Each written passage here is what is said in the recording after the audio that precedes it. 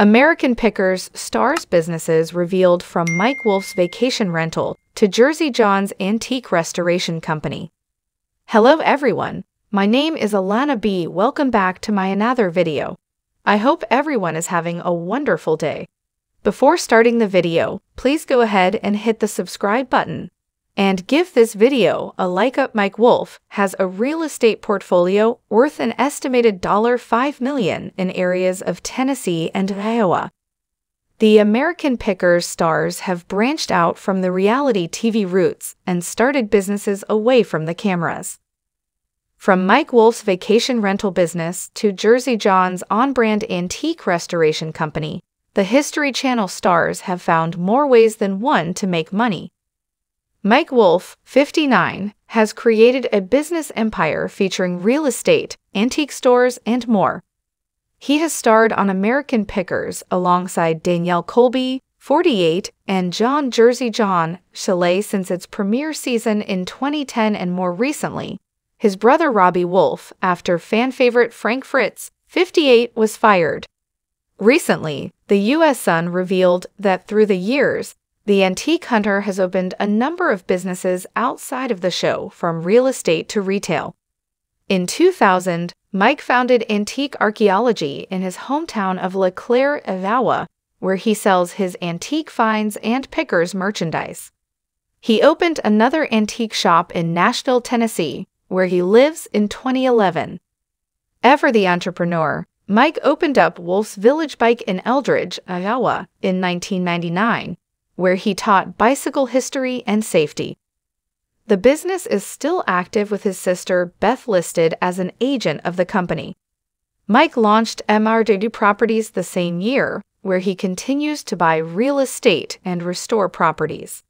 He is also a landlord of multiple buildings and has a real estate net worth of approximately $3,467,300.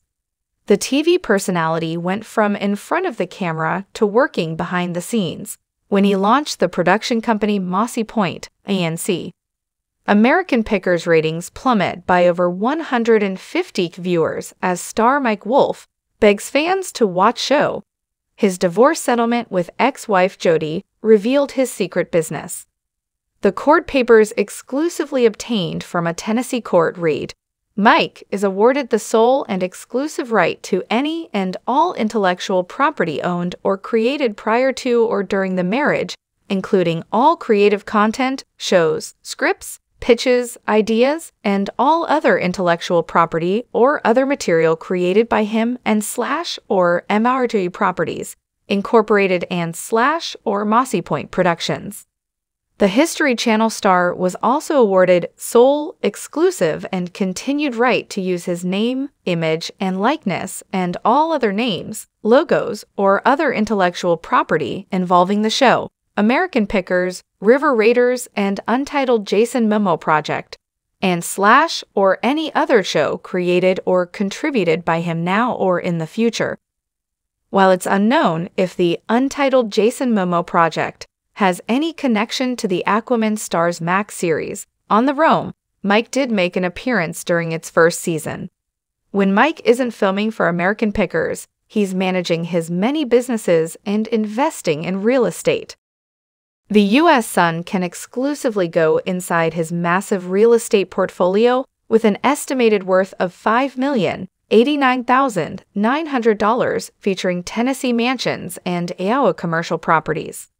Mike, who shares his daughter Charlie, 11, with his ex-wife, Jody, bought a $1,050,000 home after their divorce in June 2020 in Lapers Fork, Tennessee, according to Williamson County court records.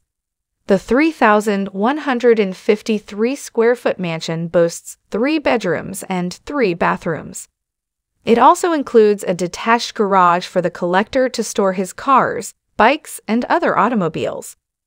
The U.S. Sun previously reported Mike purchased several commercial properties in Columbia, Tennessee, a city 46 miles from Nashville, to help bring business and tourists to the small town. According to Maury County property records, one commercial property is 4,320 square feet, and valued at $214,100. The property is rented out to Hazelwood Laboratories, as their business description reads, boutique music systems for hospitality and home. Mike also became the owner of a 2,900 square foot property with a value of $192,700, which Muletown Coffee currently rents. Another commercial property, a space used as a drama theater called Packard Playhouse, is 4,653 square feet and is appraised at $336,300. Mike also owns a 6,279 square feet commercial property worth $464,400, which he has rented out to Trek Bicycle Store Columbia. The square footage includes an upstairs apartment Mike rents out called 2 Lanes Guest House. The U.S. Sun reported that Mike charges $275 a night from Friday to Sunday and $200 a night from Monday to Thursday. During holidays, including Thanksgiving, Christmas, and New Year's, the price bumps up to $425 a night. The lodging features one bedroom with a king bed, a couch that pulls out a queen bed, a bathroom, a kitchen, and a washer and dryer. The space is filled with antiques picked by Mike himself. According to Maury County records, Mike bought the former Chevrolet dealership Columbia Motor Alley, built in 1948, in November 2017 for $400,000. The estimated value is $717,400, and the building boasts a massive 13,440 square feet. A source close to Mike previously told the U.S. Sun, "It used to be a car restoration building, and then Mike Wolf bought it. He has employees who work on bicycles and more in the garage section. Mike has his cars and motorcycles here on display. He has motorcycles, bikes, cars, and antiques he finds on the show." A merchandise shop inside the building sells shirts, hats, oil cans, mugs, and other goods. There are also vintage cars and motorcycles from Mike's collection on display, including a black Ford Model A, a red Porsche, a beige 1934 Ford Coupe, and an Indian motorcycle. According to property records viewed by the U.S. Sun, Mike also dropped $600,000 on a 976 square foot property on September 15, 2022. A source told the U.S. Sun at the time, "It's going to be a restaurant. They are going to sell pizzas, soda, that kind of stuff." Also in Tennessee, Mike owns another commercial property in Nashville as of September 2014. The 2-story commercial building is 3,604 square feet and was once owned by the tattoo and piercing parlor American flagship store before the business closed. He also bought a store in Franklin, Tennessee in September 2014. Mike has also bought a number of properties in his native LeClaire, Iowa. The Americanpickers star purchased a 3,168 square foot building for $180,000 in 2004. The home is a 2-story duplex with an apartment on the second floor. The first story is occupied by the business The Shameless Chocoholic, and there is also a 1,548 square foot basement, 2 garages, and a back patio with a wood deck. In December 2010, Mike spent $115,000 on another commercial property in LeClaire, and in March 2013, he bought the lot next door. 129 Coffee and Spirits are renting out the location. In September 2011, Mike dropped $97,000 on another commercial property in LeClaire that he uses for antique archaeology. Mike's girlfriend, Letitia Klein, dropped $110,000 on a Kentucky property she has turned into a coffee shop. Letitia, 45, owns Ace Coffee Cafe in Cave City, Kentucky, about 2 hours south of Louisville, and the shop will officially open on March 29. Letitia bought the commercial property on July 16, 2021, for $110,000. According to property records. A photo obtained from Barron County Court shows the exterior of the two-story building built in 1947. Letitia gave Instagram followers a sneak peek inside the property when she posted a photo of a round light with the words "Order Here" hand-painted in yellow. Letitia then posted the coffee counter and captioned the picture, "It's finally starting to look like a shop." This was a lot of fun to build/design. The counter is wood, and the walls have matching wood trim and shiny brick tile. As for the seating area, customers can enjoy their coffee on a vintage brown leather couch or comfortable yellow chair, as books are sprawled on the coffee table. She captioned the photo, "I can't wait to sit right here with a great cup of coffee." The coffee shop will also serve snacks, as she shows off the great healthy choices, including bars and granola. Ace Coffee Cafe's Instagram bio reads, "Cultivate, curate, elevate, educate, serving more than coffee." Letitia is also the owner of Sucker Punch Drink and Food Company. Last year, John Chalet, aka Jersey John's antique restoration store, was slammed by customers. Jersey John has appeared on episodes of American Pickers through the years. Recently, he joined Mike in New York City to pick through sewing machine repairman Stephen Hecht's store Hecht sewing machine and motor. The U.S. Sun revealed that John's New Jersey store, First National Antique Restoration, in Barnegat Township, New Jersey, was hit with mixed reviews. One potential customer wrote on Google Reviews, "Just driving by and thought it was an antique shop. Didn't realize it was a by-appointment only business, and we were rudely chased away. Very unfriendly people." The owner responded, "We are a restoration company and working with machinery." He continued, "The property is clearly marked no trespassing on the front door, side door, on all the fences and driveway." John continued to fire back, writing, "You obviously were the rude one to ignore our request to not be trespassing.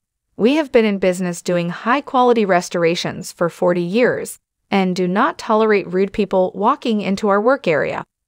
A second Google review read, "The guy is never there and doesn't return phone calls to make an appointment." Another potential customer complained about prices, writing, spoke with the owner of the establishment asking if he would take a look at a gate-legged table I have. He had previously stated that all his restorations start at $1,200. I told him I thought $1,200 was pricey to restore a table worth only a few $100s. I asked if he would mind giving us a few tips on how we could restore the table ourselves. His answer was, "I don't give teaching lessons or instructions on how to refinish furniture."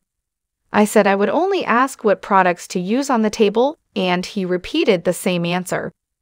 First National Antique Restoration did not immediately respond to the U.S. Sun's request for comment.